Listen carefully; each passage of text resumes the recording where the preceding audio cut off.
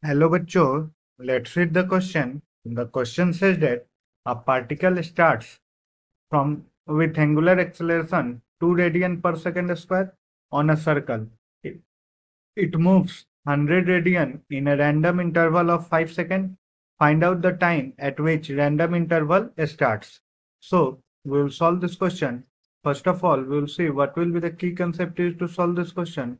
The key concept that will be used to solve this question will be theta, that is the angular displacement, that is equal to omega naught plus half alpha t square, where omega naught is the initial angular velocity, alpha is the angular acceleration, t is the time, and theta is the angular displacement.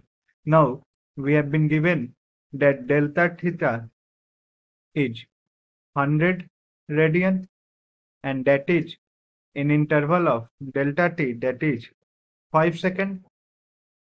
Now alpha, that is angular acceleration, that is given as 2 radian per second square.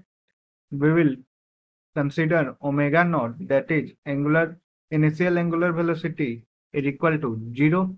So starting from rest, we will have theta 2, that is equal to 0 plus half into alpha, that is 2 into t2 square, t2 square.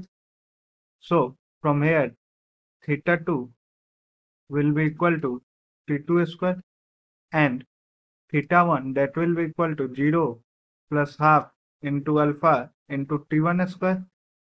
So theta 1, that will be equal to t1 square. Therefore delta theta, that will be equal to theta 2 minus theta 1, or we will have 100 radian, that is equal to t2 square minus t1 square. We have been given delta t is equal to 5 seconds, that is t2 minus t1, that is equal to 5 seconds, or we have 100 is equal to a square minus b squared is equal to a minus b into a plus b. Now from here, 100 is equal to t2 minus t1 is given as 5 into t2 plus t1. So we will have t2 plus t1, that is equal to 20. So t2 plus t1 is 20 and t2 minus t1, that is equal to 5. So we will solve this equation, these two equations. So we will have 2t2 is equal to 25, or t2, that is equal to 12.5, or from here t2 plus t1 is equal to 20. So t1 will be equal to 7.5. So the random interval starts at 7.5 seconds. So this will be the correct option. Hope you all understood it well.